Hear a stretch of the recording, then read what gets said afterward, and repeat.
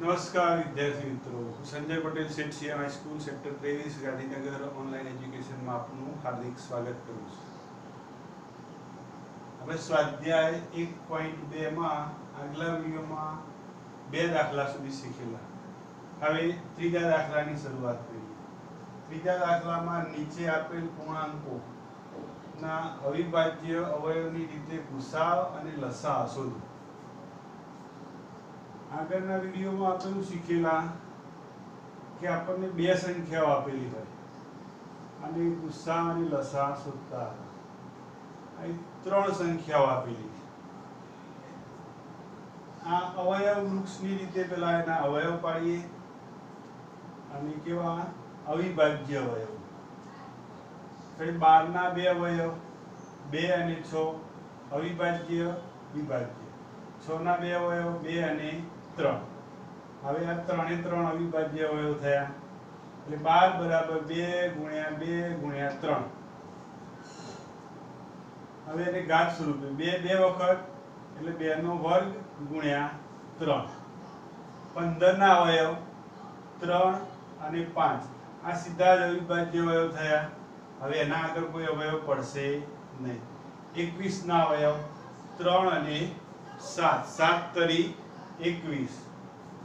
તો આ 15 બરાબર 3 ગુણ્યા 5, 21 બરાબર 3 ગુણ્યા 7. હવે આ ત્રણેયનો ગુસાઅ 12, 15 અને 21. ગુસાઅમાં શું યાદ રાખવાનું?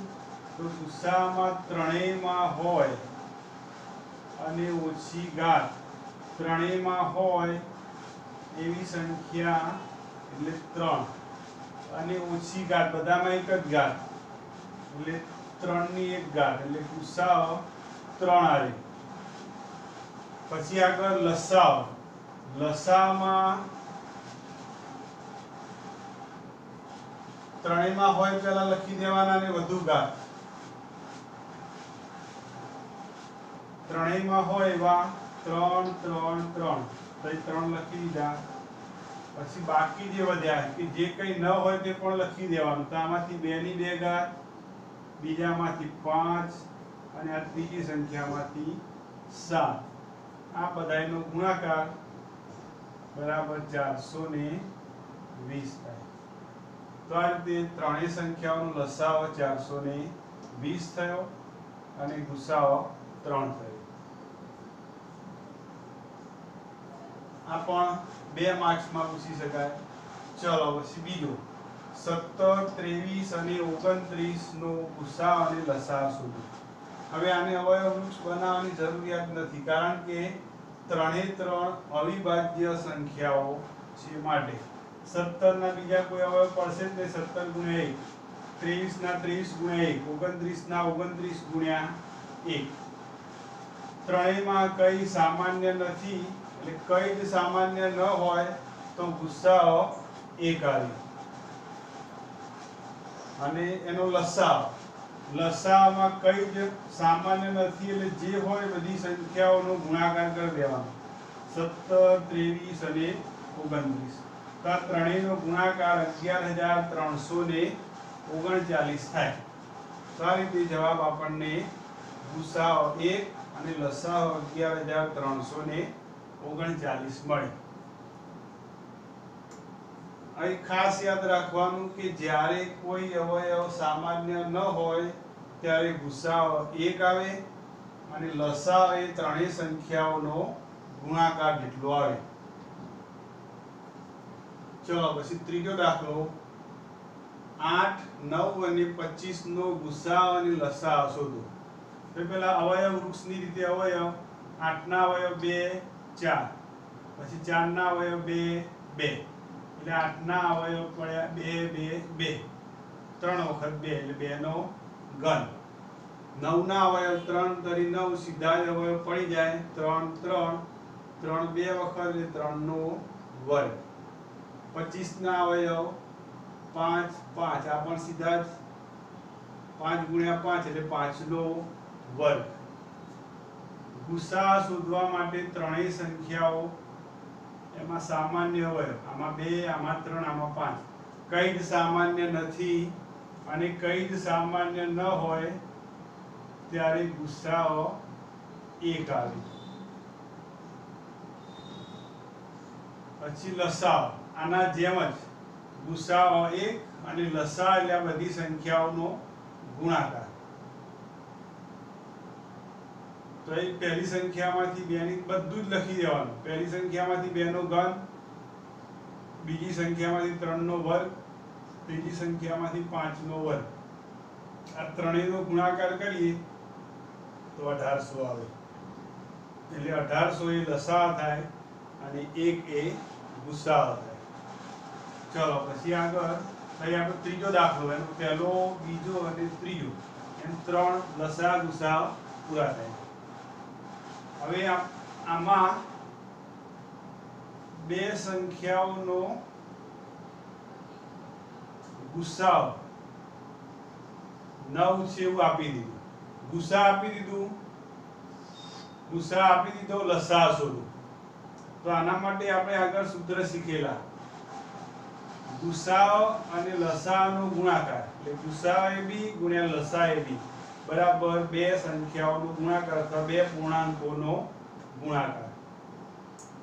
તો આમાંના બે સંખ્યામાં પહેલી સંખ્યાને a કહીએ એટલે a બરાબર 306 અને બીજી સંખ્યાને b કહીએ તો b બરાબર 657.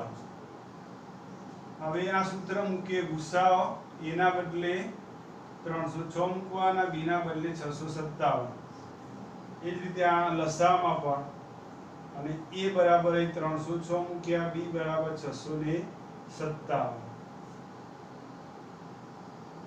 હવે રકમમાં જુઓ, ગુસાઅ 306 657 બરાબર 9 અને આના બદલે 9. લસાઅ 306 657 એમ ના એમ, આ એમ ના એમ. આ તો a અને b ની કિંમત હતી એમને મૂકી દીધી. ચલો પછી એનાથી આગળનું સ્ટેપ, આ 9 ની જમણી બાજુ લઈએ તો એ ગુણાકારમાંથી જમણી બાજુ ભાગાકારમાં આવે. 306 ભાગ્યા 9 કરીએ તો જવાબ થાય 34. એટલે આ છેદ ઉડાડતા અહીં આમ છેદ ઉડાડીએ તો 34 વધે.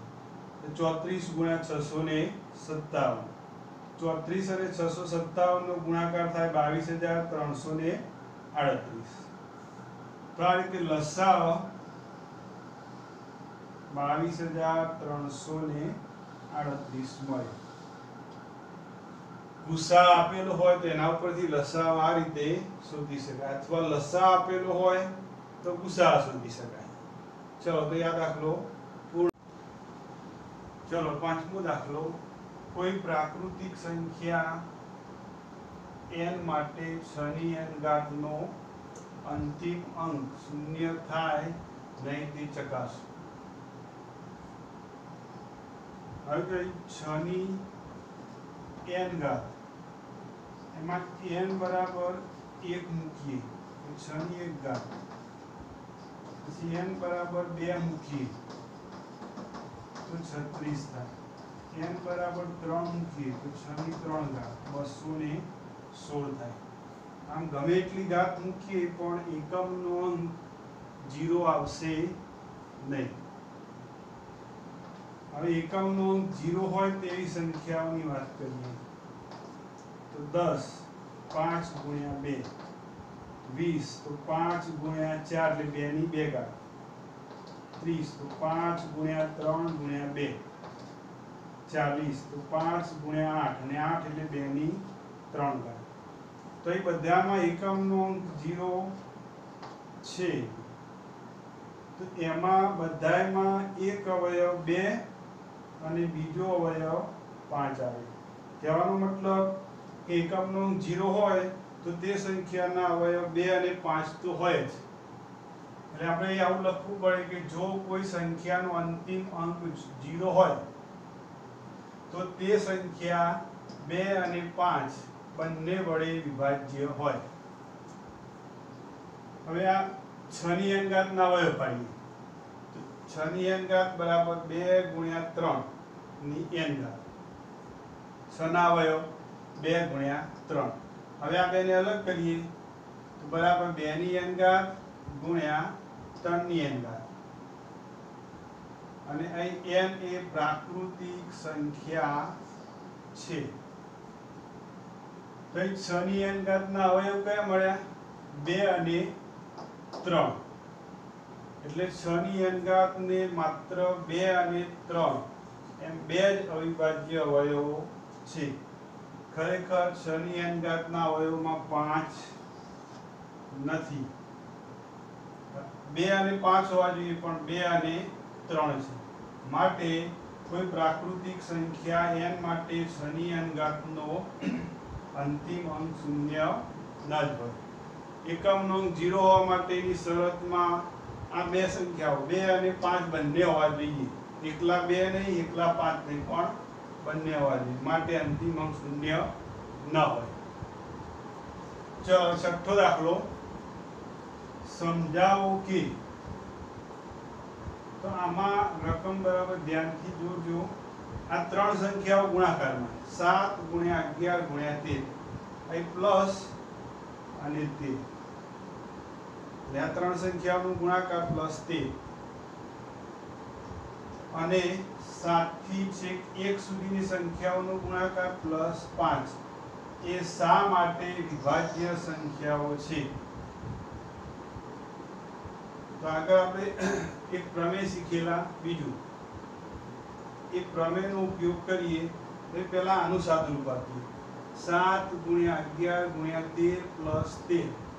તો આમાં આવું કરી શકાય કે આ ત્રણ સંખ્યાઓ અને એનો એક ભાગ અને આ બીજો ભાગ, તો આ બંને જૂથમાંથી 13 કોમન લઈએ. તો આમાંથી 13 લઈ લીધા, આમાંથી 13 લઈ લીધા, તો આમાંથી વધે 7 અને 11. 7 ગુણ્યા 11, અહીંથી 13 કોમન લીધા એટલે કઈ ના વધે એટલે 1. 13 કોમન લેતા કૌંસમાં 7 ગુણ્યા 11 પ્લસ 1. પછી એના પછીનું સ્ટેપ એમાં 13, 7 ગુણ્યા 11 એટલે 77 પ્લસ આ પ્લસ 1, 77 પ્લસ 1 એટલે 78. 13 એમના એમ. પછી આ 78 ના અવયવ પાડીએ. 13 ગુણ્યા 6 એટલે 13, 6 ના અવયવ 3 અને 2 એટલે 13 39 ગુણ્યા 2 78. તો આ બધા જ આ બે સંખ્યાઓના અવયવ થાય.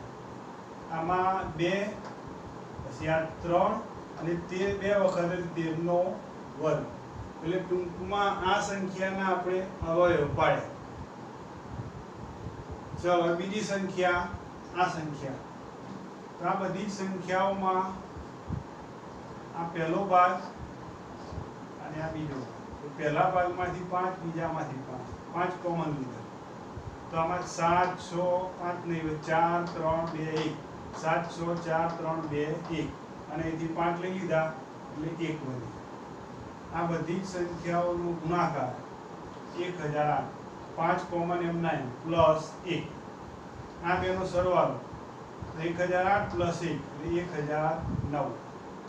એટલે છેલ્લે અવયવ મળે 5 ગુણ્યા 1009.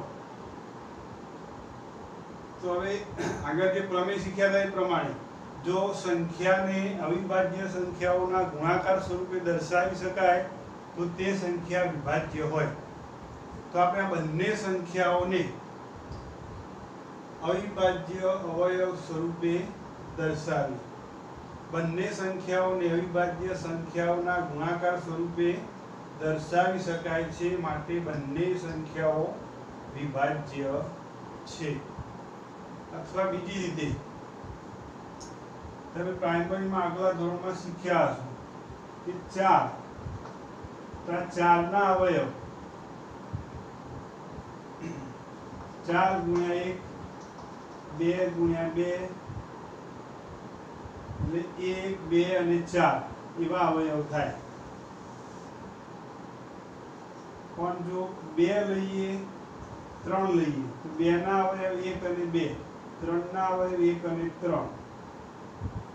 અવિભાજ્ય સંખ્યાને 2 જ અવયવ હોય, પણ વિભાજ્ય સંખ્યાને 2 કરતા વધારે અવયવ હોય. એટલે 3 હોય, 4 હોય, તો આમાં 2 3 13 પછી આમાં 5 1009 અને ત્રીજો અવયવ 1 લખાય એટલે 2 થી વધારે અવયવ હોવાથી પણ આ બંને સંખ્યાઓ વિભાજ્ય છે એમ કહેવાય.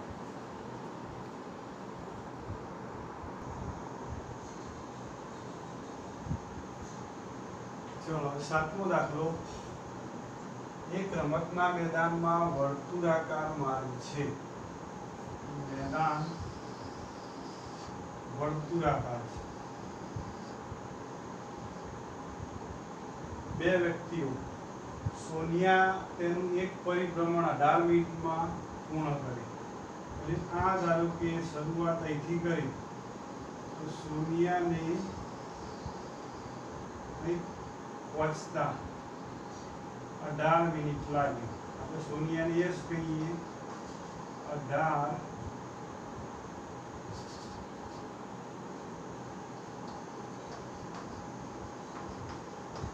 મિનિટ. બીજી વ્યક્તિ રવિ. રવિને એક પરિભ્રમણ પૂર્ણ કરતા 12 મિનિટ લાગી. તો અહીં રવિ હોય તો રવિને એક પરિભ્રમણ પૂર્ણ કરતા 12 મિનિટ લાગે. તો બંને અહીંથી શરૂઆત કરી તો રવિ એક રાઉન્ડ પૂર્ણ કરે 12 મિનિટ. તે વખતે સોનિયા એનાથી થોડી ઘણી પાછળ હશે, કારણ કે રવિને 12 મિનિટ થાય, સોનિયાને 18 થાય. એટલે આ ધારો કે અહીંથી આમ આગળ આવે ત્યારે સોનિયા અહીં પહોંચે. એટલે એવું થાય રવિને એક રાઉન્ડ પૂર્ણ કરે ત્યારે 12 મિનિટ, બીજો રાઉન્ડ પૂરો થાય 24 મિનિટ, ત્રીજો રાઉન્ડ પૂરો થાય 36 મિનિટ. અને સોનિયા એને પહેલો રાઉન્ડ પૂરો થાય 18 મિનિટ, બીજો રાઉન્ડ પૂરો થાય 36 મિનિટ. તો આમ 12 24 36 18 36. તો આ બંને જવાબ સરખા થયા. આ બંને સંખ્યાઓ એટલે લઘુત્તમ સામાન્ય અવયવ. એટલે જ્યારે સંખ્યાઓના ગુણકમાં આવતું હોય 12 24 36 18 36 ત્યારે લસા શોધવું પડે. તો અહીં આપણે આવું લખવાનું: સોનિયા અને રવિ એક પરિભ્રમણ પૂર્ણ કરતા લાગતા સમયના લસા જેટલા સમય બંને ફરી પ્રારંભ બિંદુ પર ભેગા થાય. બંને સંખ્યાઓના લસા જેટલા સમય. લસા શોધવા 18 ના હોય પાડીએ તો 2 × 3 × 3, 2 × 3 6 × 3, પછી અને 2 અને 3 બે વખત એટલે 3 નો વર્ગ 12. 2 × 2 × 3 2 × 4 = 12, 2 × 2 એટલે 2 નો વર્ગ × 3. લસા શોધવાનો. લસામાં બંનેમાં હોય અને વધુ ઘાત. જો બંનેમાં હોય એવા 2, 2 ની વધુ ઘાત એટલે 2 ઘાત અને 2 ની 2 ઘાત. પછી બંનેમાં હોય એવા 3 પણ આવે, વધુ ઘાત અહીં 2 એટલે 2 ની 2 ઘાત અને 3 ની પણ 2 ઘાત. 2 નો વર્ગ 4, 3 નો વર્ગ 9, 4 × 9 એટલે લસાઅ 36 આવે. તો એવું લખાય: સોનિયા અને રવિ 36 મિનિટ પછી ફરી પ્રારંભ બિંદુએ ભેગા થશે. અહીં આપણો દાખલો પૂરો અને સ્વાધ્યાય 1.2 પણ પૂરો.